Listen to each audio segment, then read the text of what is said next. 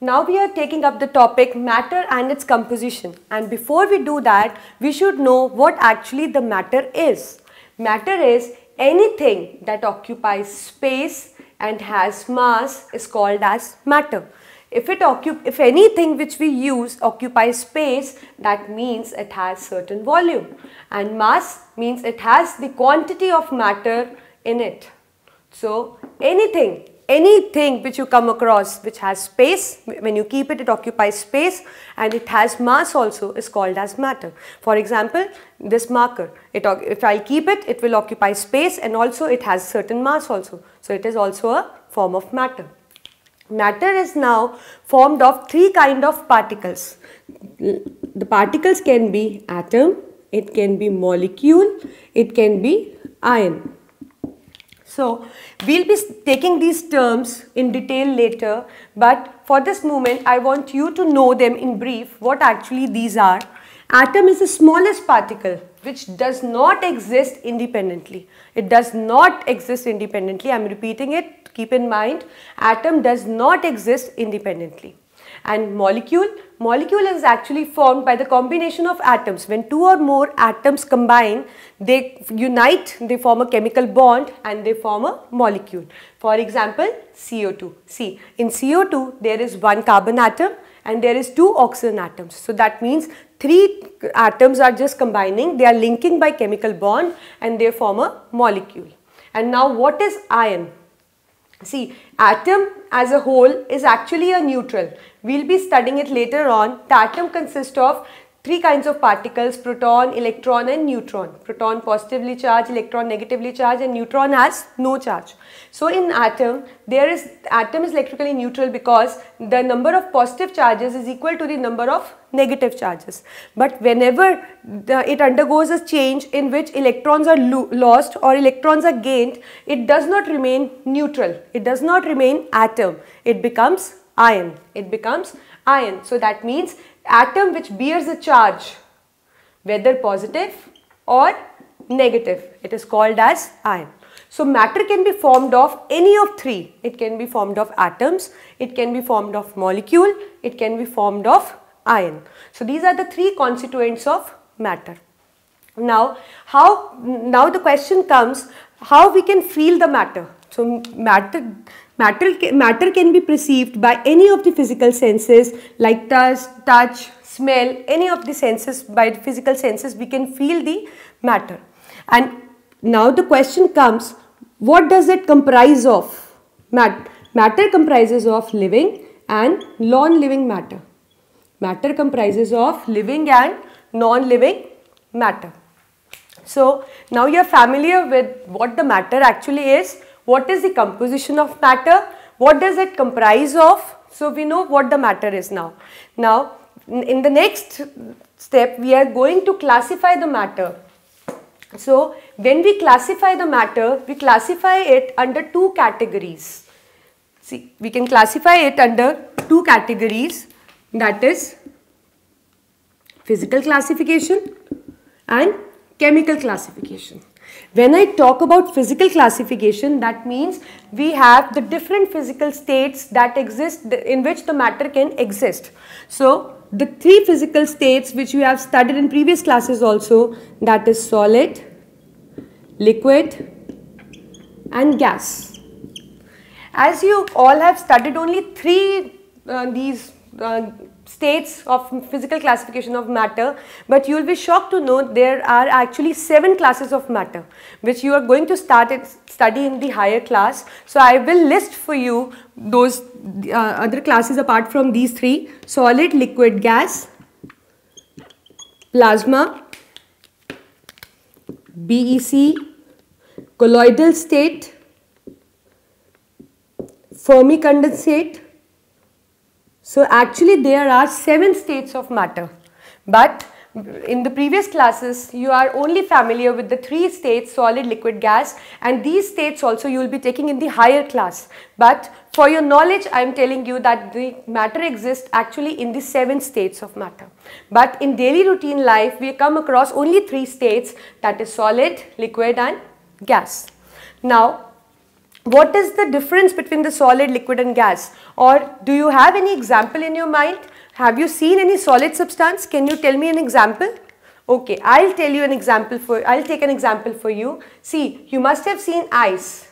You must have seen the marker, or you must have seen a chair. So these all come under the category of solid. And when we talk about liquid, liquid means water, milk, these all comes under the category of liquid. And gases like nitrogen gas, oxygen gas, air, everything that comes under the category of gas. Now the question comes, what is the difference? What actually they have, that some certain substance only exist as solid, some exist only as liquid and some exist as gas. Like you cannot have O2 in solid form. Do you have O2 in solid form? No. You get O2 only in a gaseous form. Similarly, water occurs in 3 states. It occurs in ice also, it occurs in liquid state also, it occurs in vapor state also. So that means we have different substances which can either occur in 2 states, or they occur in fixed 1 state, or they can occur in 3 of the states. So we should know that what is the difference between these states, that why we call ice as solid, or water as liquid, or vapor as gas. Though it is formed of the same component H2O. You know, water is formed of the same component H2O. It contains 2 hydrogen atom and 1 oxygen atom, but still it exists in different states. If it exists as ice, you say it is a solid. Water is in solid form. If it exists in water, you say it is a liquid form of water. When it exists as vapor, you say it is a gaseous form. So I want you to know that what actually the difference between the solid, liquid and gases. So I will list it for you. So just look at the board carefully. See, in solid, for example, I take an example of ice, or I take an example of wooden block. So in both of them we see they have definite shape, they have definite volume, they have definite mass. You cannot compress it. What do you mean by compress? Compress means you cannot make the particle come closer to each other. The particles, you cannot make the particles to move much closer to each other. So that means they are almost incompressible solids. We'll be doing it later, that why they can't be compressed and what is the factor that governs the compressibility. And more, they have definite shape, volume, definite mass. We cannot compress it, and also they have high densities.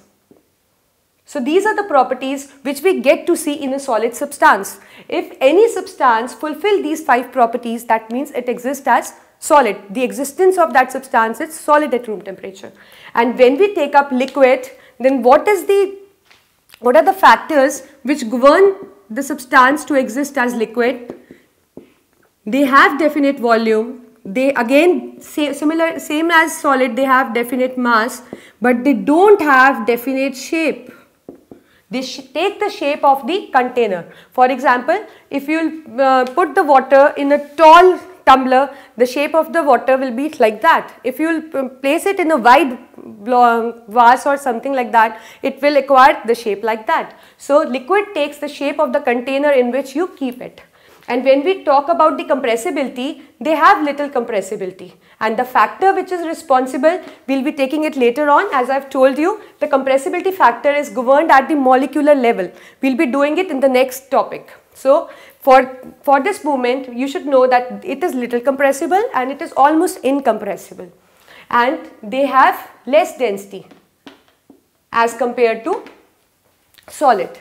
So any substance which fulfill these 5 properties exists as liquid at room temperature.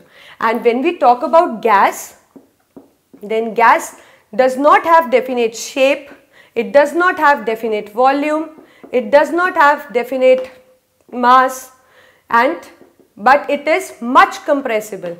Out of solid, liquid and gas, it is much compressible, but its density is least. So these are the three you can say the factors that govern the existence of substance as solid, liquid or gas. Now I want you to know not much about these terms, but at least you should know what exactly it is. Plasma. Plasma is the 4th state. How you can get it? When you superheat the gas. See, in gas the particles are almost far apart. When you superheat the gas, When the gas is superheated, the ions, electrons, everything, they move out and the charged particle starts moving. That is called the plasma. The plasma is the superheated gaseous state. And when we take BEC, BEC is supercooled solid. So the plasma comes after the gas and the BEC comes before the solid, because when you will supercool the solid, then the particles will unite to form a single substance. They will condense into a single atom. See, in solid, I have told you, particles are very close to each other. When we will supercool it, that means they will unite, and they will lose their identity, and they will combine to condense to form a single substance, single atom, you can say. So it is BEC. So BEC is a state which is achieved by supercooling solid. And in gas, as I have told you, particles are far apart. So in plasma, when you heat it, then the particles, at the gaseous level, there are the gaseous particles which are far apart. But in plasma, the electron, protons, charged particle comes out of atom and they are randomly moving. So this is the plasma state, which is achieved by superheating the gaseous state. So these are the states of the matter classification on the basis of physical classification. So matter is classified on the basis of physical classification. Again, I am repeating it for you: solid, liquid, gas, the properties I have told you, and the other states, plasma, BEC, colloidal and Fermi condensate. So these are the physical classification. One more thing I want you to know: we often use word vapor and gas. We don't know actually what the difference is between the vapor and gas. Sometimes somebody is using for O2, it is a gas. Sometimes you are using O2, vapor is there. But there is a difference between the vapor and the gas. Now what is that difference? Now see, substance is said to be gas which exists as gas at room temperature.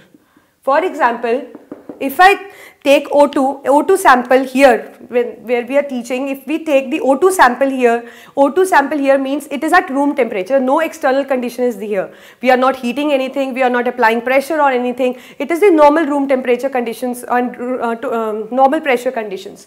So when we are taking that gaseous sample at this condition, so thus O2 will exist as gas only. So when any substance exists as gas at room temperature, it is said to be gas.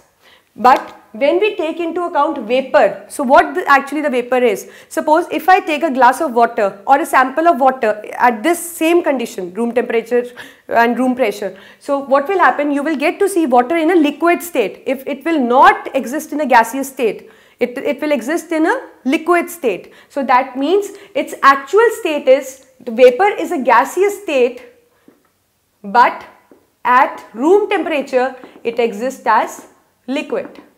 So we call, what is the difference between gas and vapor? Gas exists as gas at room temperature and vapor exists as liquid at room temperature. But when you heat that liquid above room temperature, it exists as in a gaseous form, that gaseous form is called as vapor. So there is a huge difference between vapor and gas. Both terms sound to be same, but actually they are different. So I'll repeat again for you: gas exists as gas at room temperature and vapor exists as liquid at room temperature. But when you increase that temperature, it becomes convert into gaseous state, and that gaseous state is called as vapor. Suppose we are taking an example of ammonia. So ammonia exists as gas at room temperature. If I'll take a sample of ammonia at room temperature, it will exist as gas. But when I will heat it, we'll get to see ammonia vapor.